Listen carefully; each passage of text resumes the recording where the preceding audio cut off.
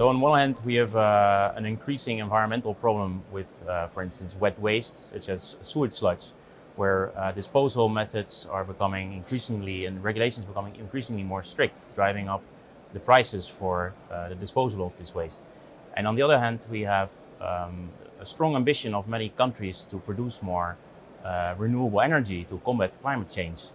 And current methods to convert this waste to energy have their limitations. For instance, anaerobic digestion can only convert half of the waste to energy, and still there is a waste that is left over.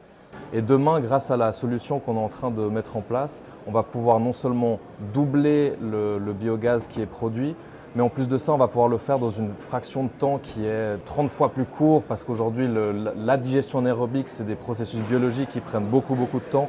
Et nous, on est dans un process continu qui, au final, au bout d'une minute, on a déjà converti le produit en ces différents sous-produits, donc biogaz, eau et éléments de fertilisants. La gazéification hydrothermale, ce n'est pas nouveau, il y a plusieurs acteurs qui sont impliqués. On a tous été rassemblés pour ce salon Bio 360. Il y a notamment le KIT en Allemagne qui a fait beaucoup de développement, le PSI en Suisse qui est présent sur cette technologie, il y a KD en Espagne, il y a Bright Circulaire aux Pays-Bas et puis nous-mêmes en France. Donc on fait partie des acteurs clés au niveau européen sur le développement de cette technologie. L'idée ici en France, mais aussi dans d'autres pays en Europe, c'est d'amener la technologie à maturité commerciale.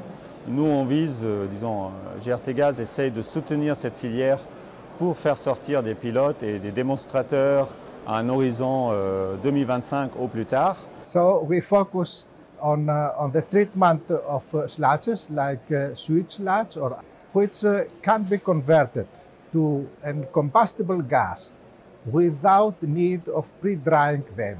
And this can also be done in small, decentralized facilities. That means there is no need to transport the waste stream to long distances up to a central facility. We do that with a process called gasification under the conditions of supercritical water. The sludge will be pumped continuously into a system of reactor heat exchangers and will react under high temperatures and high pressures with the water, and the whole organic matter will be gasified. We will have a product gas consisted of hydrogen, methane, and some ethane. We can separate the CO2, we can separate the nutrients of the biomass like phosphorus, like nitrogen, and the other elements. Porque también nos va a ayudar a valorizar unas sustancias que ahora mismo son un problema en el tratamiento si no se separan de lo que es el lodo, y además, ya que las condiciones en las que se produce el proceso son de alta presión y alta tecnología, nos va a permitir eliminar cualquier residuo o otras sustancias como patógenos, microplásticos y nutrientes que de otra forma se perderían o que podrían ser un problema. Nosotros conseguimos valorizarlos. Et ça se traduit par une surface au sol diminuée. Un digesteur, ça sera 2 3 000, 4 000 m². Et nous, on est plus vers les 200, voire 400 m². Notre technologie permet vraiment de s'implémenter dans des zones où il y a très peu de surface disponible. On s'intéresse à des grandes stations d'épuration de l'ordre de 400 000 à 500 000 habitants. Et pour vous donner un ordre de grandeur, sur ce type de station d'épuration, on est capable de produire à peu près 30 GWh annuels de gaz renouvelable. Actuellement, ces stations d'épuration, elles vont produire avec les biodigesteurs à peu près 15 GWh. Donc on a la capacité de quasiment doubler la production annuelle. Sur cette saumure qu'on obtient en sortie de réacteur, on peut appliquer des extractions pour valoriser une fraction. Donc souvent, on va extraire le phosphore de cette saumure pour le valoriser.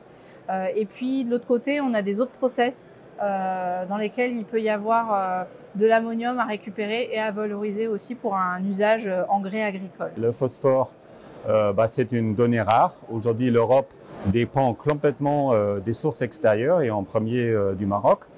Et demain, comme ça va être le cas très rapidement en Suisse, mais aussi en Allemagne. En Suisse, c'est en 2026, en Allemagne en 2029.